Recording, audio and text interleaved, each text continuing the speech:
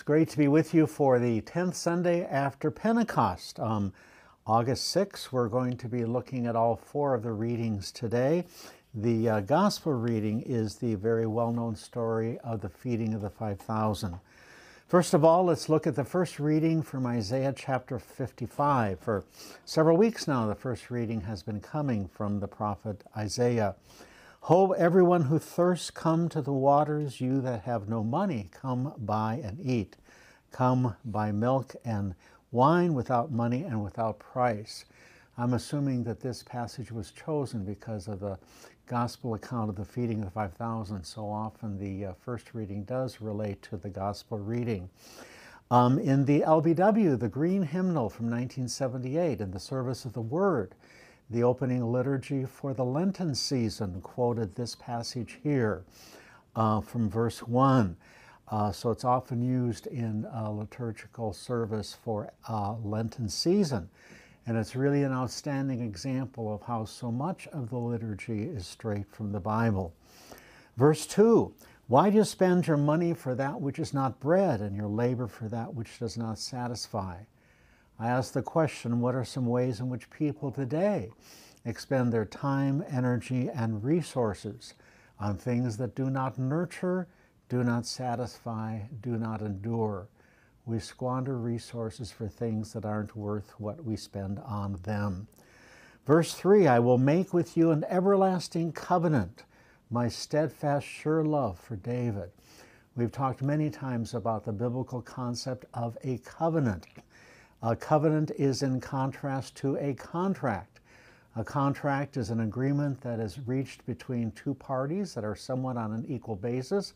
Maybe it's a contract to buy or sell a home, a contract, an employment contract, where each side is in a position to be able to negotiate. That's the concept of a contract. Well, in God's relationship with us, it's not a contract where we are in a bargaining position. Instead, it is a covenant. A covenant is a gift. A covenant is a gift that is given by one party to another. And essential to the nature of a covenant is a promise and a commitment. And so God relates to us in terms of covenant, everlasting covenant. Like Noah, God has promised, I will never again send a flood to destroy the earth. And as a way to remind you of that, I will send a rainbow.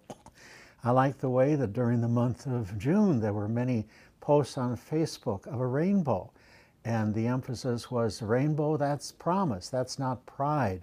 Trying to get back the original biblical meaning of rainbow as a sign of God's promise, not pride. The covenant with Abraham, I will make of you a great nation and bless all the families of the earth through you. And I will give you a land, a covenant with David. Upon your throne, your descendant will sit forever, fulfilled in Jesus. Or the new covenant of Jeremiah, which is language that Jesus picked up in the institution of the Lord's Supper. Covenant, God makes a commitment, a promise. We can count on him, his steadfast, sure love.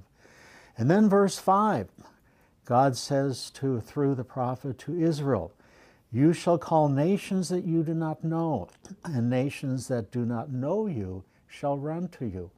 It was never the intent that the blessings that God gave to Israel were to be kept by Israel just for Israel. Rather, they were to be shared with others. Kind of like in the gospel reading where the little boy had the lunch and shared what he had with Jesus, and look what Jesus was able to do with it. So also, we are to call nations that we don't know and nations that do not know us. We are to be the ones through whom all peoples of the world hear about Jesus. And this also is a common theme in the Old Testament, that Israel had this special blessing so that they would be a blessing. And we also have been blessed so that we will be a blessing. Genesis 12:3, God said to Abraham, I will bless you and make your name great, and make you a great nation. And in you all families of the earth shall be blessed. You are blessed so that you will be a blessing. Earlier in Isaiah, the prophet says, God says, in days to come, the mountain of the Lord's house shall be established at the highest of the mountains, shall be raised above the hills, and all nations shall stream to it. That non-Jewish, non-Israelite people will be drawn and attracted to the faith, the God of the Israelite nation. Now it's interesting, I also put there Micah 4. Micah and Isaiah were contemporaries. And it's interesting how the beginning of Isaiah 2 and the beginning of Micah 4 are almost word for word identical. And so you wonder who copied whom and who wrote first. Isaiah 42, I've given you as a covenant to the people, a light to the nations. Matthew 28. Here, the emphasis is not, you wait for the nations to come to you, but we as God's people got to go to them. Go therefore and make disciples of all nations. Or Acts 1:8, you will be my witnesses to the ends of the earth. The church that I was pastor of in Southern California, the zip code that the church was located in was 70% non-Caucasian. And our school was mostly Latino and Asian, so we had the challenge as well as the opportunity to witness for Christ in an extremely multicultural setting. And now that particular church has a pastor that was born in Mexico City and a couple Chinese pastors because it has become such a non-Caucasian area. And so, we are to be a light to the nations. We are to share Christ with all peoples of the earth. Isaiah 55. Now, Psalm 145. I think this is also chosen because of the feeding of the 5,000. The eyes of all look to you, and you give them their food in due season. Verse 16, you open your hand, satisfying the desire of every living thing. We're recording this on July 31, the last day of the month of July, and in Phoenix it has been brutally hot, setting new records, 117, 118, 119. Where we live, the highest has been 116, which isn't quite so bad, but there was, that they say that today, the last day of the month, is going to be the first day in Phoenix, where the high is going to be below 110. And where we live in Rio Verde, originally the high for today was predicted to be only 99. The first day all month that the high was below 100. But now they're predicting a high of 101. And when I got here at 10 o'clock, it was only 89. Wow, cool spell, cool. And but with all this heat, you think of what's happening to the wild animals. And on the news last night, they were talking about how tough this heat has been for the wild animals, the heat, and how do you get water? And you got to have water when it's so hot. God providing for the animals, and there have been places that have been providing food and water and cooling for wild animals. Desperate need. Romans 9. Now, the second reading for the last several weeks has taken place, has been from Paul's book of Romans, his great theological exposition. He culminates that at the end of Romans 8, which was last week's reading. Remember, if God is for us, who will be against us? All things work together for good. The Holy Spirit intercedes for us. Nothing shall separate us from the love of Christ. It is just a grand climactic ending to the theological portion of the book at the end of Romans 8, which was last week's second reading. Here now in Romans 9 through 11, Paul is wrestling with the issue of, as a Jewish person, why do so many of my fellow Jewish people not believe in Jesus? This really agonizes him, and he's just struggling with that issue. That's going to be in Romans 9 to 11. And then verses 12 to 15, he's going to talk about the implications of the gospel and his teaching upon our Christian living. And then in Romans 16, he says hello to all of these people. Paul seemed to be one of those people that just knew so many people. But here you see in Romans 9, you see his heart. Romans 1 through 8 is really, you see his head, his incredible intellect, the way that he was able to develop a theology of salvation by grace through faith and not because of works. 1 through 8, you see his brilliant theological mind. 9 through 11, you see his heart. He was one that had head and heart. And his heart is in pain because of all the believing Jewish people. Verses 1 through 3. I'm speaking the truth in Christ. I'm not lying. My conscience confirms it by the Holy Spirit. I have great sorrow and unceasing anguish. Not just sorrow, but great sorrow. And not just anguish, but unceasing anguish in my heart. I could wish that I myself were accursed and cut off from Christ for the sake of my own people. If my losing Mal's salvation made it possible for the Jewish people to come to Christ, I'd be willing to have it go that way. You see that same heart for the people in Exodus 32, when after the golden calf incident, Moses intercedes from the people. This is intercession. You know, there are some people who see their role within the church as intercessors. There are people who just have a gift of being able to pray on behalf of other people in an incredibly intense way and see answers come to their prayers.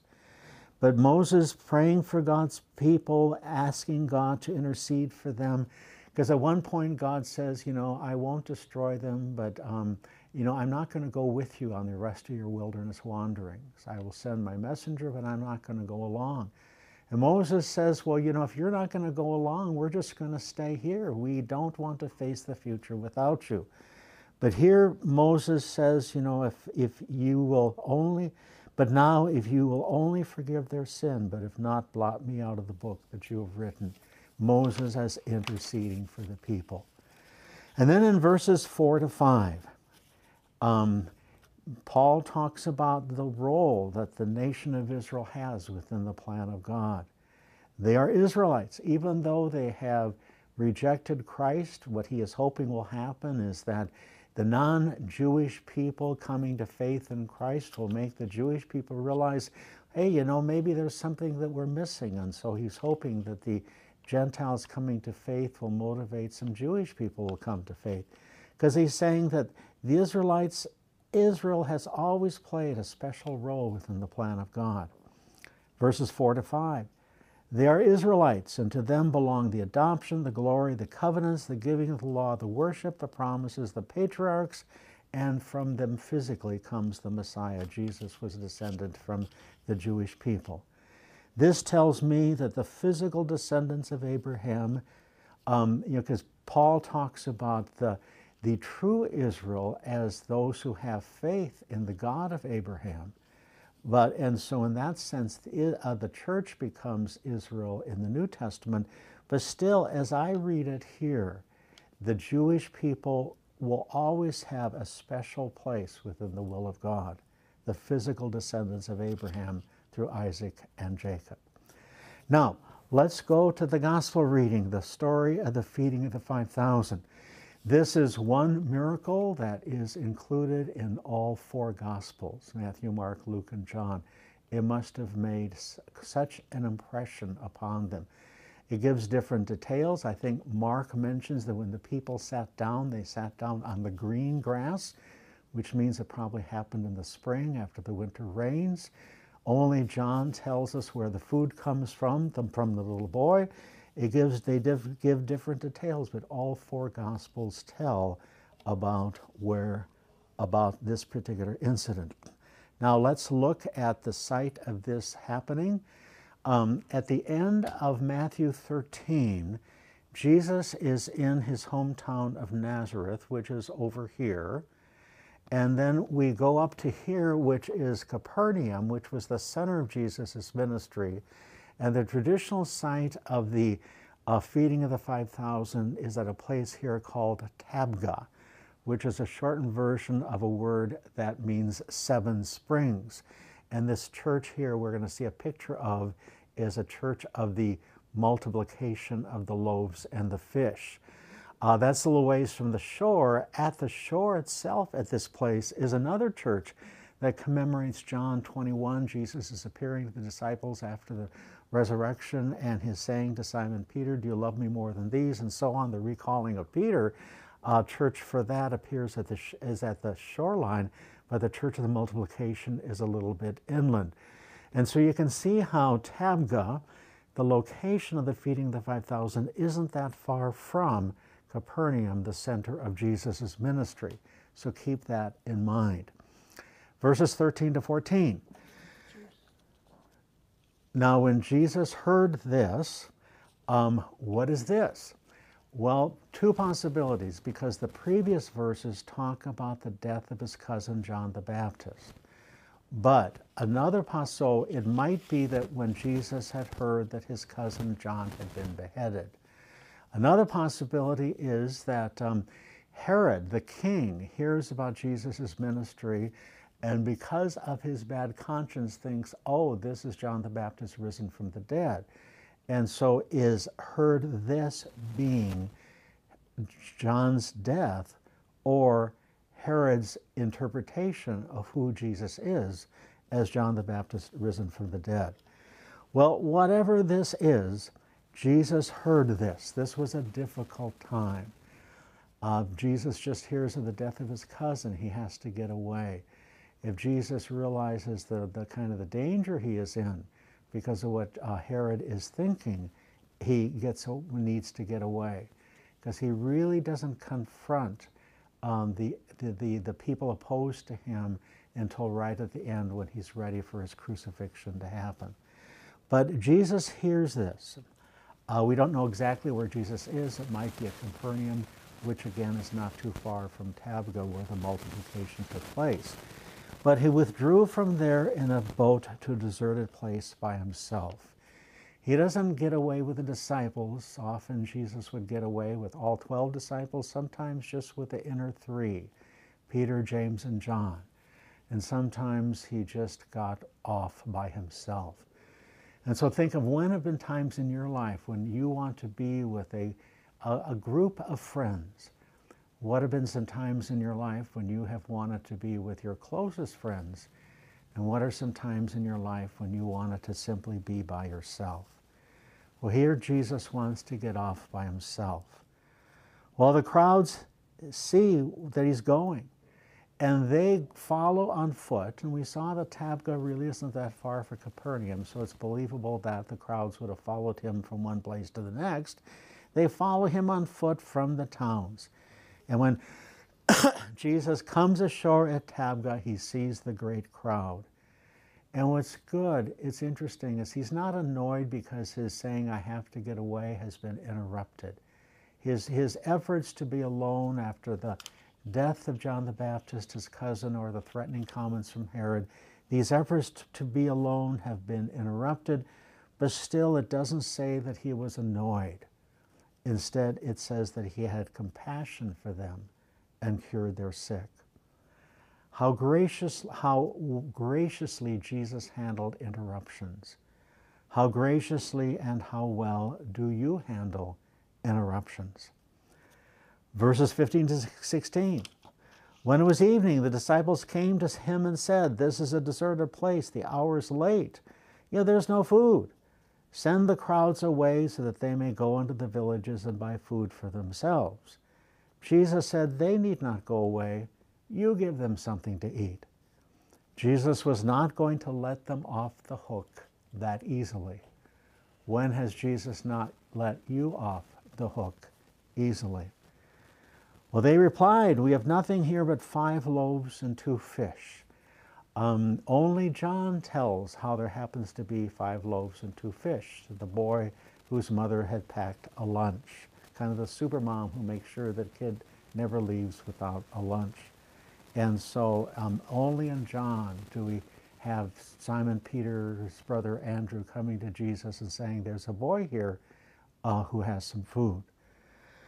But they just say, that's all there is. That's all that the people have. And he said, bring them here to me. Matthew doesn't tell us where the food comes from, only John does. But Simon Peter's brother, telling Jesus we had 5 loaves and 2 fish, says, but what are they among so many people? And that's just amazing. What are they? Well, actually, as it turns out, they are enough. In fact, they are more than enough. I make the comment in the study guide that I believe Jesus could have fed the 5,000 even without the little boy's lunch.